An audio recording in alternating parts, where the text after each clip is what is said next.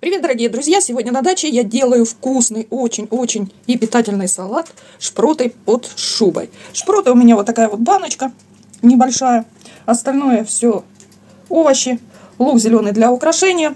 Шпроты надо вначале открыть и в удобной, уже красивой мисочке для салата, салатницы или в кольце уже размять их вилочкой. Шпроты открыли, высыпали в удобную салатницу. И вот так вот просто вилочкой берете и разминаете.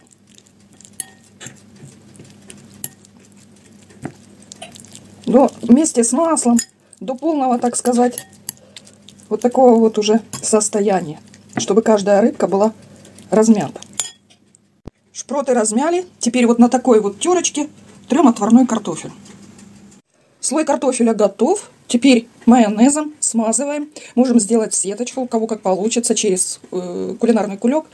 Я буду просто смазывать. Солить, перчить это по вашему вкусу. Кто как любит. У меня майонез достаточно соленый, поэтому солить я не буду. А буду сейчас смазывать. Майонез собственного приготовления. Ссылку на него вы увидите на экране. Смазали майонезом. Теперь на этой же терке трем морковку. Желательно иметь одну большую, но так как она у меня в этом году морковка не уродила, поэтому у меня такая мелкая, но зато своя. Морковку потерли, и теперь, естественно, каждый слой, который будет, смазываем майонезом. Рассказываю так подробно, потому что есть люди, начинающие готовить, которые совсем не умеют. И, естественно, поэтапно им будет не так проблематично сделать этот салат. Морковку смазали, теперь очередь отварных яиц. Точно так же трем на терочке, грубая обычная, и сверху смазываем майонезом.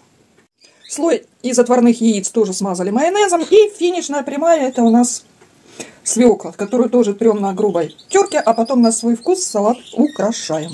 Так, свеклу потерли, аккуратно разровняли, и опять майонеза. Свеклу, самый верхний слой смазали майонезом. А теперь на свой вкус украшаете. Я вот украшаю зеленым луком с грядки еще. Итак, дорогие друзья, салат шпроты под шубой готов. Дайте ему постоять при комнатной температуре часик или два, чтобы он пропитался хорошо. И можно подавать к столу. Майонез рекомендую делать свой, потому что вы четко будете знать, что туда положили в этот майонез. А на этом, пожалуй, все. Всем пока-пока. Приятного аппетита!